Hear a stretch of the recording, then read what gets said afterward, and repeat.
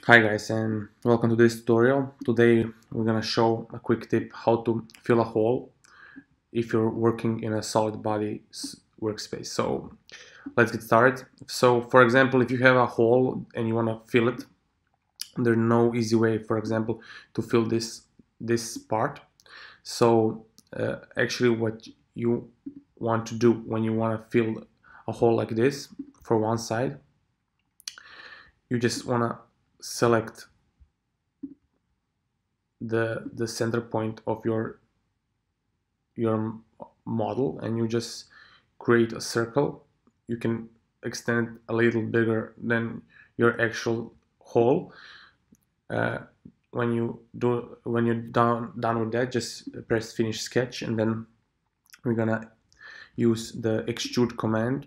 Shortcut is E, and we're gonna extrude the part we want. So the only last thing to do is to set the operation to join, and then press OK, and you see we fill our hole just as we wanted, and we have just one body, one solid surface. So I will show you the way you fill a surface in the freeform model. So let's draw a cylinder. For example, in this workspace, you have an option to fill a hole. For example, let's see. Okay, so we draw a cylinder. We want to fill this hole. You see, when you go to modify, you can choose a command, fill a hole, and you can I will just maintain increase edges. For you will this will be your starting menu. So you can choose the way you want to fill your hole, and you can set your edges to crease so they are not fillet like this. And this is actually what we want to do. So press OK, and you have a body. And now you finish form. So now you got a surface.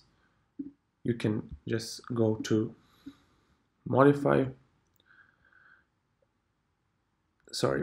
create, thicken,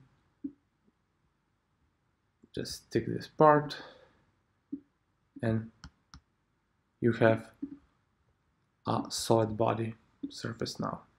So this is a quick tip. I hope you enjoyed. I hope it helps you. So if you like this video, please comment, like, and subscribe to my channel, and see you in the next tutorial. Bye.